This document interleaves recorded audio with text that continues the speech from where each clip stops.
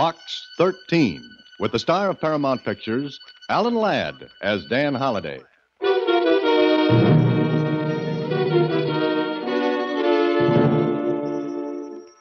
Box 13, care of the Star Times. If your advertisement, Adventure Wanted, will go anyplace, do anything, is bona fide, do this. Call Yorkside 89078 and ask for Dr. Ogden. Make an appointment with him. Then phone Madison 9548 and ask for Mr. Alexander. When you've done these two things, you will receive further instructions. I will wait until 3 tomorrow afternoon. Receive further instructions. I will wait until 3 tomorrow afternoon for your call. If you want money, I can arrange that. If you want adventure only, this will give it to you. There was no signature, so I assumed the letter was from the mysterious Mr. Alexander, who liked telephones. I was right. It was his nickel and $1 million worth of trouble.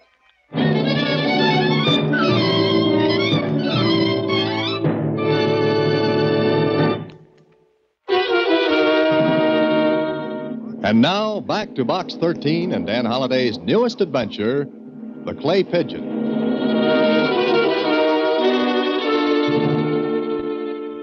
I wonder why you're to make an appointment with a doctor, Mr. Holliday. I don't know, Susie, but it's a very interesting letter.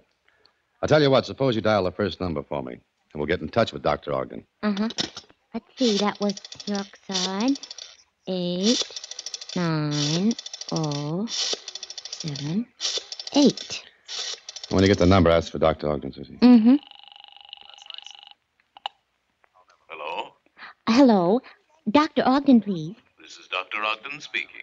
Oh, thank you. Just a minute. He's on the line. Answered the phone himself. Oh, thanks. Hello, Dr. Ogden. Yes. I'd like to make an appointment to see you. Today? Well, let's say at your convenience. Well, would tomorrow be all right with you? Fine. What time? 2 o'clock sharp. 2 o'clock sharp. Fine. You know the address? Well, no, you'd better give it to me. Certainly. 7869 River Lane Terrace. Oh, just a second. Susie. Uh-huh. Take this down. That was 7869 River Lane Terrace. Yes, that's it. Okay, tomorrow at 2 then. I'll be waiting for you. Oh, just a second, Doctor. Yes? Don't you want to know who I am? No. I prefer to find it out my way. Goodbye. What'd he say? I don't know, but it sounded like I prefer to find it out my way. Well, what's he mean by that? I wish I knew. Let's call that other number, Madison 9548. Want me to get it for you? Might as well. There's no fun being on first base if there's a chance of scoring. Go ahead. Now, what kind of a doctor prefers to find out the names of his patients his own way? Hello? Mr. Alexander? Yes, who's this? Just a second. Here he is, a party of the second part. Oh, okay. Hello, this is Box 13, Mr. Alexander. Oh, yes. Did you call Dr. Ogden? Yes, I did. I have an appointment with him for 2 o'clock tomorrow afternoon. Good. Will you keep it? Well, that all depends on what's going to happen next. I think you'll like it. Now, can you remember a name and a message? Well, I think so. I've remembered my own name for a long time. Good. Here's the name. Listening? I'm still here. Matthew Carey. Did you get it? Matthew Carey, right? Yes. Now, remember this. The dead shall not stay dead. Did you hear it? I thought you said the dead shall not stay dead. That's correct. It's not difficult to remember. You're right, Mr. Alexander. But now that I have the name Matthew Carey in the message, what do I do with him? I think you'll know what to do when you see Dr. Ogden. Goodbye. Hey, Alexander. Hey. He hung up, huh? Yeah, he hung up. Susie, this is either a big rib or it starts out as one of the craziest chases I've ever had. Well, all you can do is see Dr. Ogden tomorrow at 2. Yeah, see Dr. Ogden tomorrow at 2. Okay, Susie, hung for a sheep as well as a lamb. Dr. Ogden will see me tomorrow. So the next day at 2 o'clock sharp, I pushed a bell button underneath the neat little brass plate that said Dr. Ogden. I waited, and the door clicked and swung open by itself. I stood in a dimly lighted hall. I was getting accustomed to the lights when the door closed behind me. Then I heard... Please come down the hall. Where are you? Second door to your left as you walk this way down the hall away from the front door. Please come in. Oh, thank you.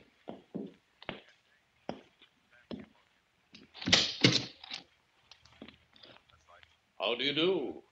Please close the door and come in. Thank you again.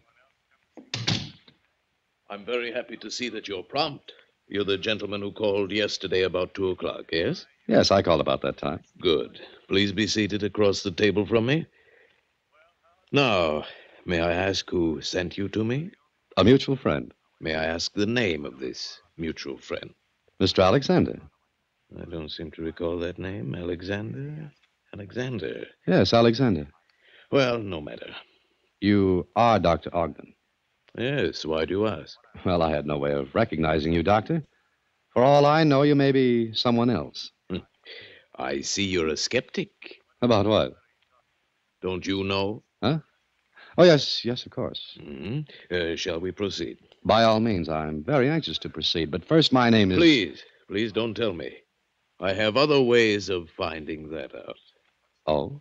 First, we shall dim the lights. I control them from my chair here. You can still see me? Very dimly. Your eyes will become accustomed to this light in a moment. Now, there's a drawer on your side of the table. Please open it. You'll find a pad of paper and some pencils in there. Select any pencil and take the pad of paper. Okay, I've done it. Close the drawer. Now what do I do? Please write your name on one of the slips of paper from the pad, anyone. Underneath your name, write a question. Some problem that is worrying you. I shall attempt to advise you. I hope your skepticism does not interfere with our rapport. Wait a minute. You mean you're... What were you going to say? Let me get this straight. I'm to write my name on a slip of paper. Yes, and underneath any message, question, problem. Mm-hmm. Name. And a message. All right, that's done. Now what? Fold the slip of paper and place it under the teacup in the center of the table. There you are, Dr. Ogden. Good. We shall have to dim the lights a little more. More. I am trying to establish contact with your mind. I am trying to feel the psychic rapport between us. Think of your name and the message.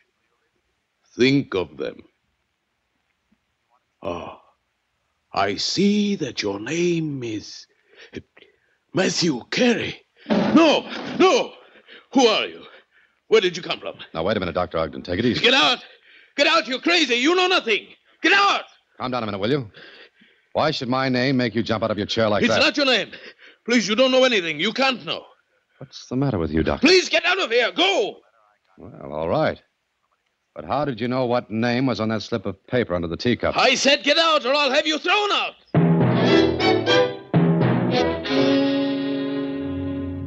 Well, an invitation like that, what else is there to do? I left Dr. Ogden feeling a little as though I'd struck a match and a house a mile away went up in flames. Who was Matthew Carey? More important at the moment, who was Mr. Alexander? I stepped into a drugstore on the way back to my office. Dialed Madison 9548. No Mr. Alexander. It was a payphone in a market. It seemed that Mr. Alexander had sat patiently waiting for my call to him. Later in my apartment. Hello? Mr. Holliday? Ah, Mr. Alexander. Yes. Which market are you calling from now? So you called back, eh? Yes, I called back. Look, Alexander, if it was your intention to frighten Dr. Ogden out of his next 10 years, you did. It was my intention, Mr. Holliday. Wait a minute. You know my name, my telephone number here at my apartment. How come? I saw you go into Dr. Ogden's. When you came out, I followed you. Very simple. Elementary. Okay, suppose we go to a little higher learning now. Who is Matthew Carey? And why did that name and message frighten Ogden out of his wits? Are you interested, Mr. Holliday? I think so, Mr. Alexander. But I'd like to know what the game is. Will you go on with it? I'll admit it has its points. Good. Well, then, you saw the reaction the name and message got from Dr. Ogden.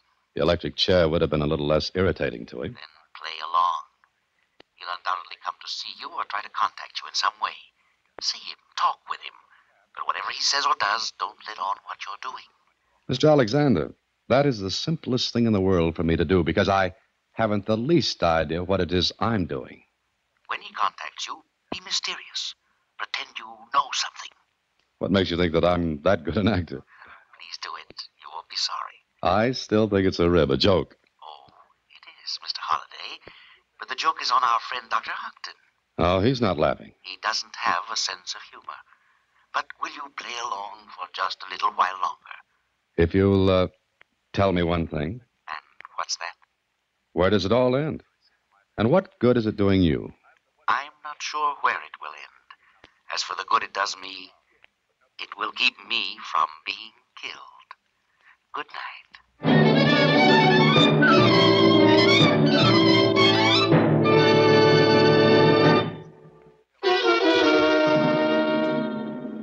Now back to The Clay Pigeon, another Box 13 adventure with Alan Ladd as Dan Holliday.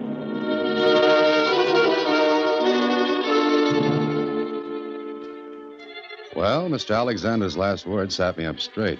I wanted to go to the police, but with what? I'd never seen Mr. Alexander, and as far as I knew, he had a lot of nickels to put in phone slots. He'd never give me a chance to trace a call. So I sat tight and waited. And I didn't have too long to wait because that same night... Yes, who is it? Dr. Ogden. Mr. Holliday, may I see you? Oh, Dr. Ogden. Just a second. How did you find me? Psychic rapport? No, I followed you earlier this afternoon. Oh, did you have company? Company? Skip it. Is there something on your mind, Dr. Ogden? Yes. Look here.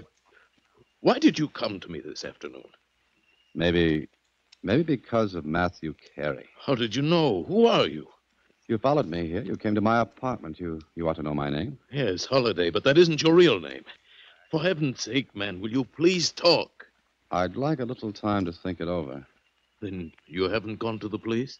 No, I haven't. You want me to? Are you crazy? How much do you think I know, Dr. Ogden? Look, Holliday, or whatever your name is, I'm willing to pay you to keep quiet. You must realize, of course, I don't have to pay you a cent. Oh, of course you don't. But I want no bad publicity. Be bad for my business. Now, how much? I told you I want some time to think it over. How long? I'll let you know when I'm ready to talk business with you. Meanwhile, you'll not go to the police? No, Dr. Ogden, I won't go to the police. Thank you. Thank you. I assure you, Mr. Holliday, you won't be sorry. I hope not. Now, good night, Dr. Ogden. Good night, and you will let me hear from you. I promise just as soon as I come to a conclusion. Then, good night. For a moment, I stood there after Ogden left.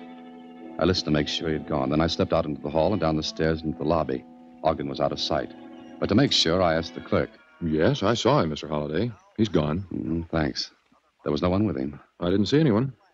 Okay, I'm going to step outside for a minute and be right back. Hold any calls that come. Yes, sir, Mr. Holliday. There was no one inside on the sidewalk. The traffic was thin. I was almost sure that Ogden hadn't come alone. Why, I don't know. But I walked a little piece down the street. I was about 50 yards away from my apartment building when... Mr. Holliday. Holliday. Huh? Who is it? Alexander. Where are you? This doorway. I didn't want Ogden to see me. Please come here. Come on out. Let me take a look at you. No, I've got to be sure Ogden doesn't see me. He's gone. I can't take the chance. Now, please come here. I want to tell you something. All right. Okay, what have you got to tell me? This. Feeling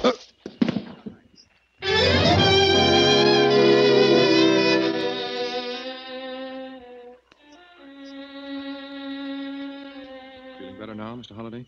Oh, how'd I get back in the lobby? I found you. How did you happen to be looking for me? Well, there was a call for you. I stepped out on the pavement and saw someone lying in that doorway. Yes, and there I was, all tucked away. The original Clay Pigeon, Dan Holliday. Shall I call the police? No, wait a minute. You've got your wallet. Mm-hmm. My watch, my change, my ring. There's nothing missing? No, not a thing missing. Well, that's funny. The word you want is peculiar. It's anything but funny anymore. But I would like to know why he slugged me and then left me with all my money and... Your keys. Have you got all of them? Yeah. Yeah, they're all here, but look at this one, Charlie. You see anything? Well, yeah, there's some green stuff on it. Mm-hmm. Modeling clay. Looks like it. So Mr. Alexander wanted to make an impression of this key to my office. Why? Charlie, someday I'm going to catch up with Mr. Alexander and get an answer to a lot of questions. What did Mr. Alexander want in my office? The only way to find that out was to go there. I called Susie, got her out of bed, and an hour later met her at the office. Gee, I was scared when you called, Mr. Holliday. Yeah, but I needed you to take a look around this office. See if anything's missing.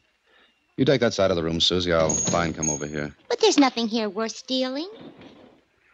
File cabinets are still locked. None of them forced? They don't look like it. Open them and look inside. All right. Not a paper disturbed, not even a pencil out of place. Okay, I'm crazy. I give up. How about the cabinet, Susie? Gee, they're just like I left them when I went home. I remember straightening them today because I wanted to find that... Okay, let's forget it. You know what I think, Mr. Holliday? No, what do you think, Susie? I think Mr. Alexander is a lunatic. Well, tell him to move over. He's getting company. The guy slugs me, makes an impression in my office key, and now what? You know, Mr. Holliday, I think you ought to find out about that Matthew Carey. Hey, that's an idea, Susie. Okay, pack up and go home now. Tomorrow, you and I are going to the morgue of the Star-Times, and we'll see what we shall see.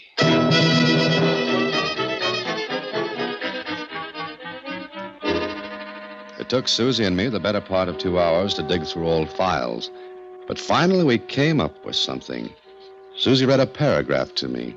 A paragraph from a Sunday supplement. The murder of Matthew Carey has never been solved. The only suspect was Marvin Smith, who disappeared mysteriously and has never been located.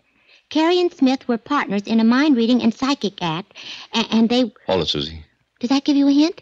More. It tells me Dr. Ogden's real name. Marvin Smith.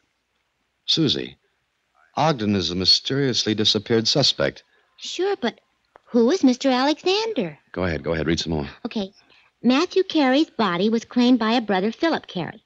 Philip, at his brother's inquest, was dramatic in his denunciation of police and in his vow to track down his brother's killer. Later, he too disappeared. The Matthew Carey case remains another famous unsolved murder. Gee, Dr. Ogden killed Matthew Carey. Yeah, that's the way it looks. Now, all I've got to figure out is what I'm doing in the act. Why did Philip Carey send me to Dr. Ogden in the first place? To scare him. That was only part of it. Obviously, Susie, Carey, or Mr. Alexander, as I shall fondly remember him, wanted to make Ogden think that someone was on to him. But why pick on me? Later, I called the police and let them know that Dr. Ogden and Marvin Smith were one and the same. Or at least I thought they were. The police went in to see him, but once more he had dropped off the face of the earth. And I looked like a prize sap for giving the tip-off. Then that afternoon... Want me to answer it, Mr. Holliday? I better let me take it, Susie. Hello? Holiday? Yeah. Dr. Ogden, isn't it? Yes. Where have you been? Listen to me. I agree to your terms. You what? I said I agree to your terms. Oh. You agree to my terms? Well, that's nice. I can't talk any longer. I've got to go now. But I agree to your terms. Goodbye. Ogden. You know, Susie, someday I'm going to have that instrument taken out and thrown in the river. Is something the matter? Yeah, something's the matter, and it's all with me. That was Dr. Ogden, huh? That was Dr. Ogden. And he agrees to my terms. He agrees to your terms? What terms? That's the question, Susie. What terms? Now... Oh, no, not again. I'll answer it.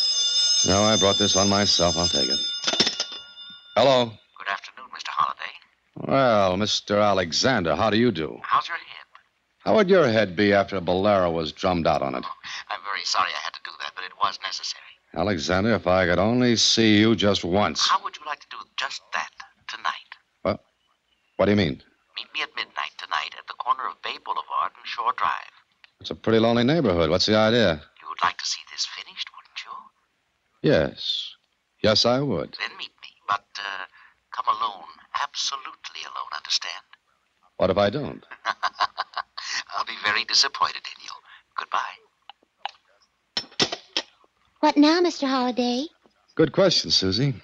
I've already made the police think I'm a little off by sending them after Ogden. Okay, I'll meet Mr. Alexander tonight, but not before I do a lot of thinking.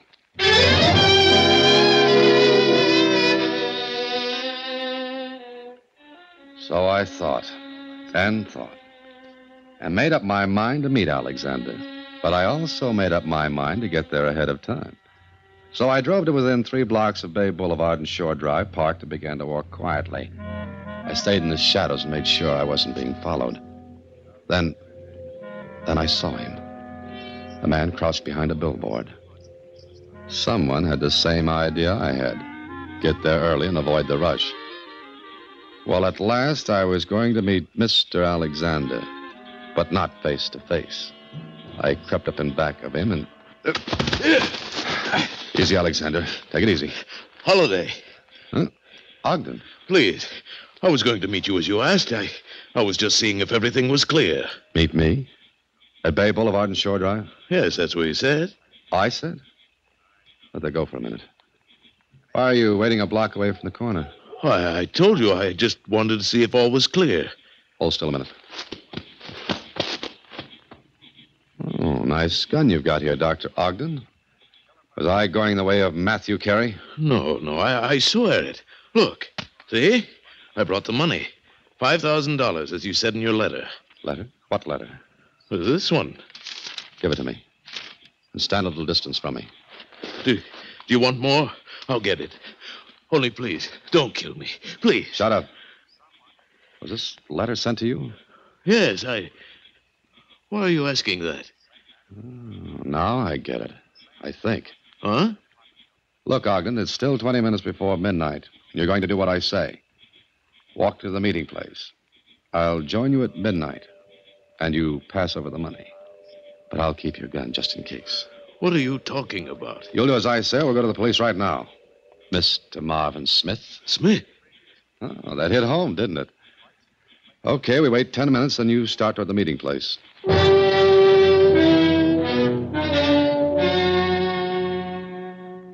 At midnight, I walked toward the corner. It was very dark, and I could just make out Ogden's silhouette. Holiday. Yeah. Now, remember what you're to do.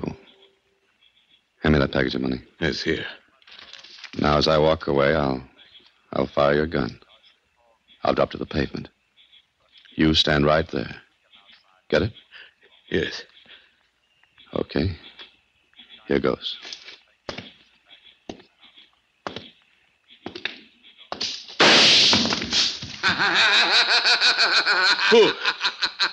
Who is it? Hello, Smith. Philip. Philip Carey. You did just exactly what I thought you'd do, Smith. You killed him. Now I'm going to kill you as you killed Matthew. Don't move. Keep your back toward me. Now take a moment, Smith. Take a moment to think how it must have felt to my brother. But now... Drop that gun, Carey. Drop it. You dirty meddler. Ogden, quick, down, drop. Oh! You shot him, Holiday. Just in the head. Oh, killed Matthew. Let me get at him. The police will take care of him and you. And I'll be glad to see it. Because I don't like being a clay pigeon. Now, let's get going, both of you. I've got to explain a few things to my secretary.